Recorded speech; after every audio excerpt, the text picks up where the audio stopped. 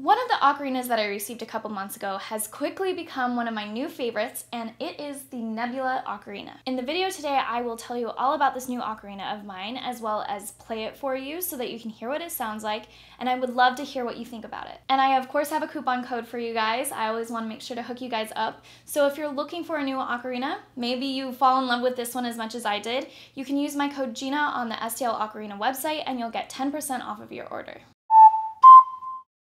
The Nebula Ocarina comes in 4 different colors. This was my favorite though, and it's called Clean White. This is a tenor ocarina in the key of C major, and its range is from an A4 to an F6. It is handcrafted in ceramic, and it also comes with an authentic gemstone, which I found was really cool and unique. Anyway, this one is an amethyst, which you can see is beautifully polished.